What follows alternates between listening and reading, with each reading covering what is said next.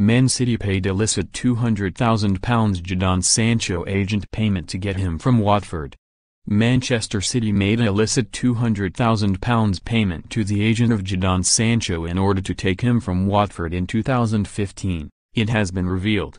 Desperate to get their hands on the talented youngster, City arranged for a fee to be transferred to the player's agent in order for a move to happen, German publication Der Spiegel have revealed.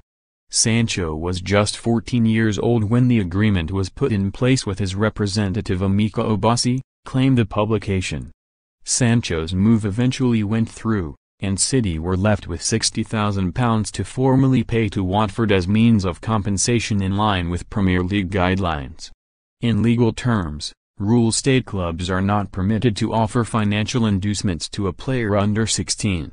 Der Spiegel also claims City wrote a letter to Sancho's father in the process, outlining how much they were willing to pay the player once he turned professional.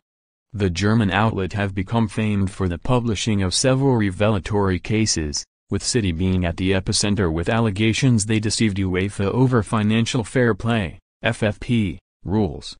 It is not the first time an English club have been caught up with the issuing of payments to underage players. In April 2017, Liverpool were fined £100,000 by the Premier League and handed a 2-year ban on signing academy players from other clubs for offering inducements to a 12-year-old player on the books at Stoke City.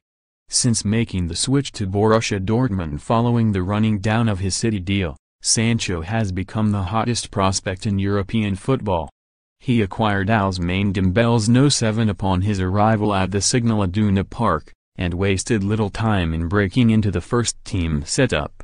Now valued north of the £80 million mark, Sancho has already been linked with a series of clubs and tipped for a Premier League return.